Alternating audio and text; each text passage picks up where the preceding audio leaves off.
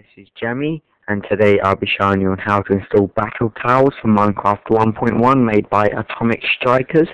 Now this is a very enjoyable mod just because it adds new things to Minecraft, where you got to conquer towers and there's lots of treasure within it, but also lots of mobs. So today I'll be showing you on how to install it. So here are the three mods you need: ModLoader, ModLoaderMp and Battle Towers. The links will all be in the description, and also I recommend installing TooManyItems as well. First thing you'll do is go down to Start, and then in your search bar put %up $%, not 5%, there we go. Click enter, find your .minecraft, click bin, smooth this over a bit, and then where it says Minecraft, you open it with Win or Archiver or 7-zip, whichever you like to use. So you can just minimize this, then you go to find MetaInf, delete that straight away, that stops your mods from working. Okay, so you open up ModLoader, you highlight all of these and drag and drop them in. Make sure they're not over a file because they may drag into the file.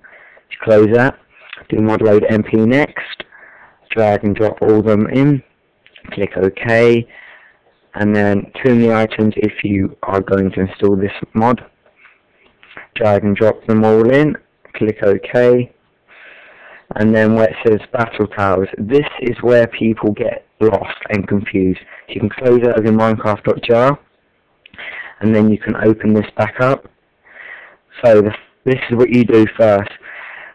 You click the client copy here, and then you have these two. Oh my god, I don't have mods. So you just create a new folder, name it mods, all lowercase. You open it up, and you click mods, and then when it says battle tower, you drag and drop this over, and then you click back, and then you click back on this again, and when it says resources, and resources here, you just drag and drop your mods over, and click yes if that pops up, yes. Move and replace, wow. What are all these things? There we go, I don't know what that was about. And now you should have installed it correctly. So now we'll just open up Minecraft and just check that it has installed. Absolutely fine. It should have done. So all these links will be in this description for you to download and also have a look at the mods. But it's fairly simple, but people just get lost in the Battle Tower section.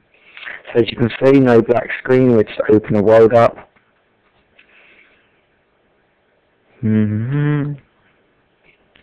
Alright, so in our world, make sure that we don't lag.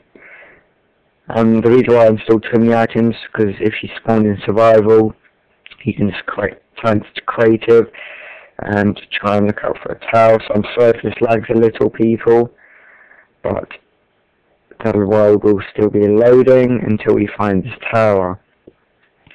But if I can't find this tower soon, I'll probably just cut the video until I get to a tower. Alright, there's not going to be a tower over in a desert water biome, totally opposite. So as you can see, we cannot find one yet, which is quite funny. You can change on how they spawn. We'll just see if it has worked, but it should have done. I don't think it adds any new items to the game, because it's just towers basically. Alright, I guess I might just cut the video, people, until I find a battle tower, because I'm sure there's got to be one somewhere. So, yep, I'll just cut it here.